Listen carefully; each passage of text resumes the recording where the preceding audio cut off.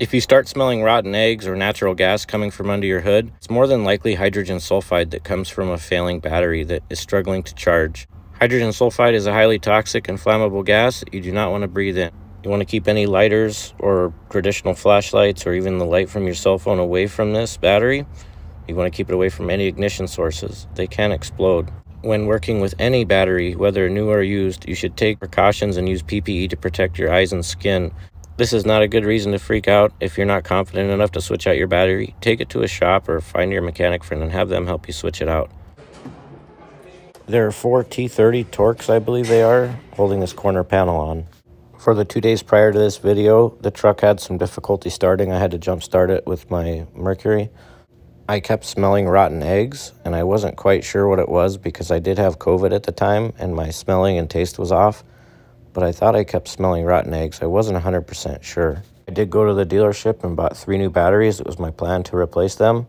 And when I went to replace them, I heard that hissing sound, and this battery right here on the end was actually really warm to the touch. If you listen really closely, you can hear the battery hissing.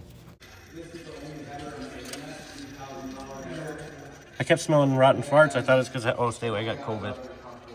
I kept smelling rotten farts. Maybe I should let her cool. I'm going to disconnect it. The battery's hot and it's hissing. Is that good?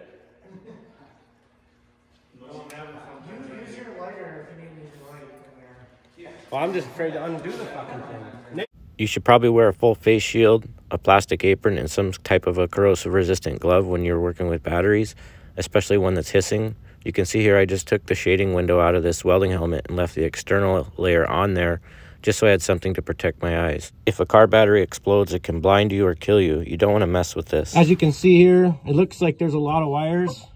It looks like you could get them easily mixed up. But the only nuts you need to remove are these ones right here connected to the battery. You don't have to remove these here. There's 3 of these on each side. There's 3 for the negative and 3 on the positive.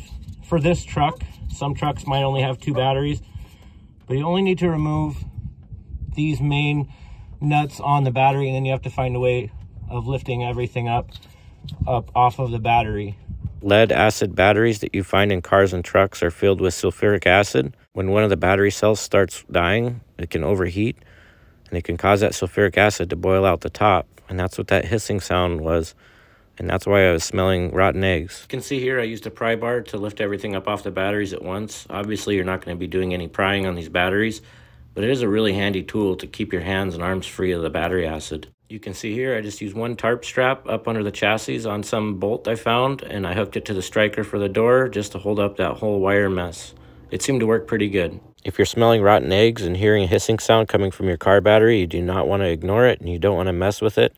Typically on a car, your car just wouldn't start and then you would replace the battery. But if you're charging your battery externally with a charger, or if you have a truck like this where there's 3 batteries and the truck will keep running, that's when you're going to have the overheating and the boiling out issues.